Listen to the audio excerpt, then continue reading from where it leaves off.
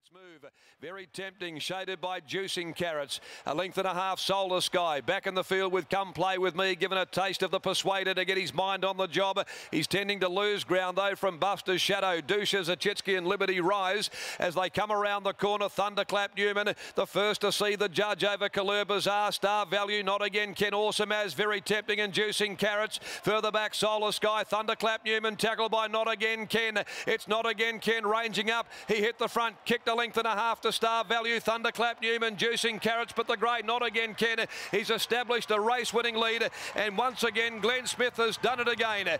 He's won 6 races in his career, Not Again Ken. G. Smith in the saddle every time, beat Juicing Carrots, Star Value, Solar Sky. And close up, very tempting, Colour Bazaar, Liberty Rise, Buster's Shadow, Come Play With Me, Dusha, Zachitsky. Thunderclap Newman really stopped very quickly after leading for home, and Awesome As, who got the run of the race, in fact is one of the last of them in.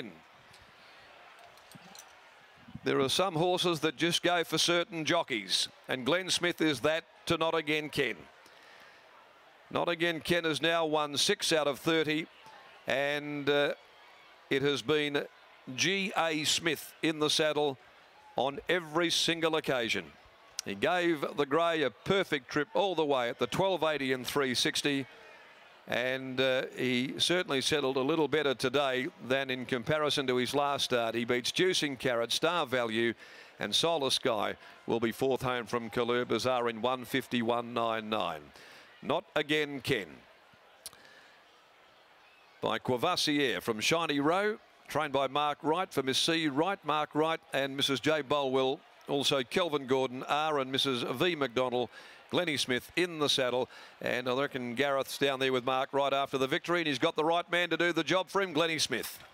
Paulif joins us as well here. Mark, congratulations. That was a big effort by Not Again Ken, and when G. Smith jumps aboard, I think you just get on the grade. Well, I think it's a combination of Glenn, combination of the distance. You know, he's gradually going through his stages, just trying to get him back up there. He's a horse that needs those few warm-up runs to get him going. Look, Glenn knows the horse inside and out. He's done a beautiful job every time he's hopped on.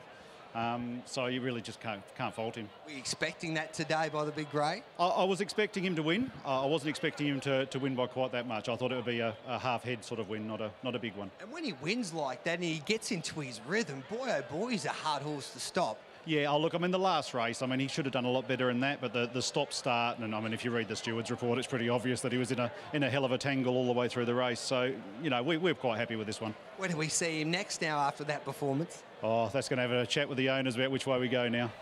Well done, Mark. Thank you very much. There we go, Mark Wright, the winning trainer there with Not Again Ken. And Matty's a horse that just needs to get into his rhythm and clear galloping room and just work into his rhythm, and obviously he did that today, and away he went. That was a devastating victory, defeating Juicy Carrots, who was brave at a bit of a price. Star Value third, Solar Sky fourth, and I don't know about that favourite or one of the favourites, Come Play With Me, just doesn't like Ascot. Hits that flat spot and was in trouble a long way from home. Certainly was. I hope the horse has pulled up okay, because it was gone a long way out and looked to be under pressure. And not soon after the jump, really, for mine, but this is all about the winner, Ken and Glenn. It's got a nice ring to it. Yeah, Not Again Ken wins again, and as Darren McCauley pointed out, all of his victories are under Glenn Smith. He's a great rider, Glenn Smith. He's been a great rider here in WA for so many years, and when he jumps aboard and they're ready to win, rarely does he let the punters or connections down, and some happy connections there. He's a lovely horse, a lovely big striding grey, Not Again Ken, and he wins, and wins well to take out the last at a good price as well. Juicing Carrots, wasn't that a run? Daniel Stake aboard. Wes Cameron tipped it out at a bit of a price this morning, and it was a big effort, and as we pointed out, Star Value rising up in trip was as brave as ever to finish at third. But Glenn Smith just settling now, the big fella, Not Again Ken.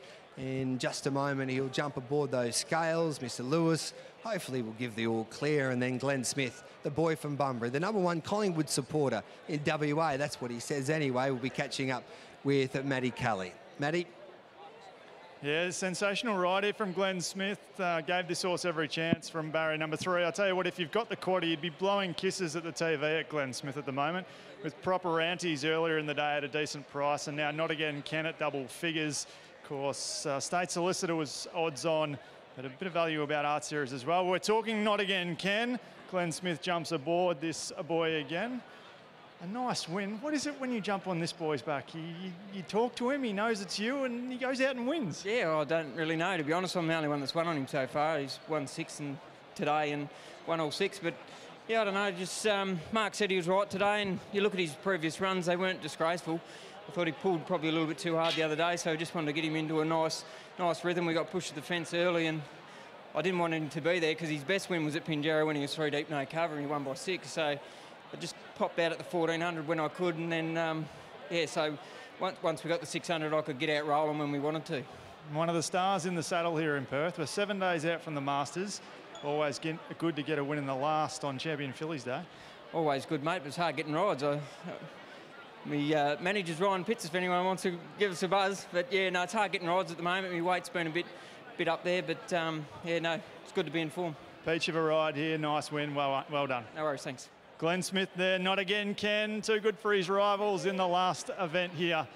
And as you mentioned, Juicing Carrots in for second and Star Value pretty admirable as well. And if you're looking for a rider during the Tab Touch Masters, you can go with Glenn Smith because he is a man that can ride. There's no doubt about that, and he proved that with Not Again Ken. It was a terrific day's racing. There were plenty of highlights, proper antis, causing the upset for Colin Webster to take out the RJ Peters. Now, it's not nominated for the Railway Stakes, and I don't think Colin, after that interview when we caught up with him, will pay that $20,000 late nomination fee.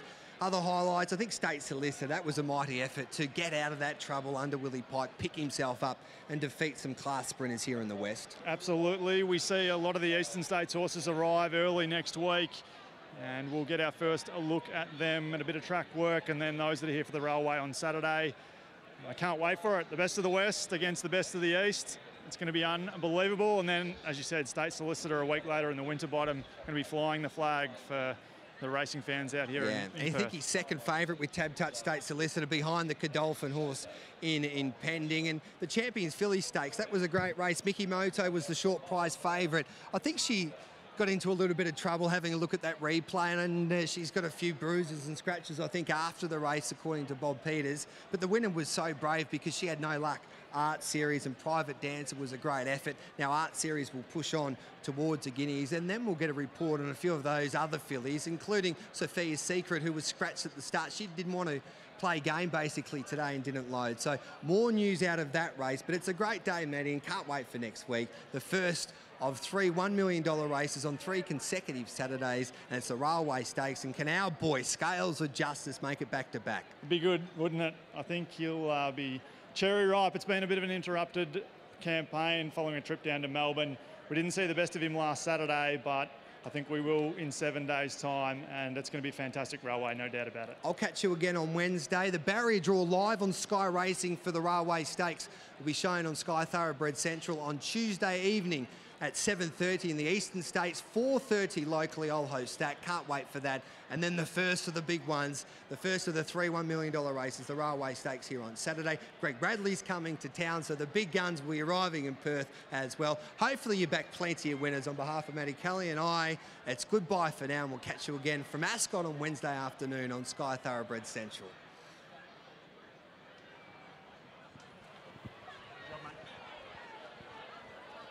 Thanks, guys. Cheers.